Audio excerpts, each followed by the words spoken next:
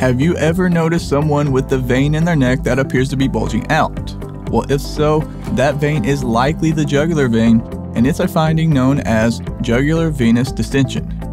The jugular veins run along the sides of the neck and function to move blood from the head to the superior vena cava to the heart so that it can pass through the lungs for oxygenation.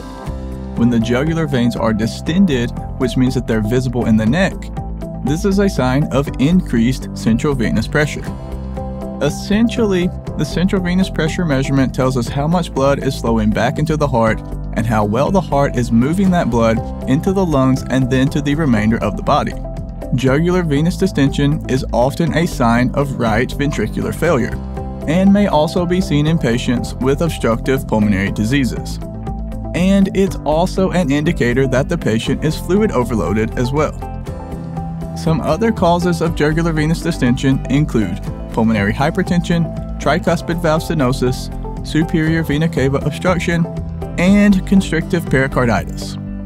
If you or your patient has been diagnosed with a condition or are experiencing symptoms, as always, please speak with your doctor for medical advice and treatment. Just a reminder, this video is for educational and informational purposes only. Alright guys, that's it for this one. Thank you so much for watching. If you want to dive deeper and learn more about this topic, be sure to check out some of the other videos that we have here on our channel.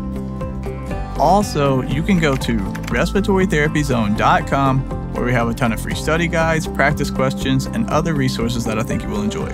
I'll drop links to everything you need right below this video down in the description.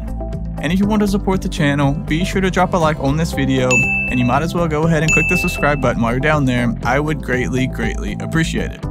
That's it for this one. Have a blessed day, and as always, breathe easy, my friend.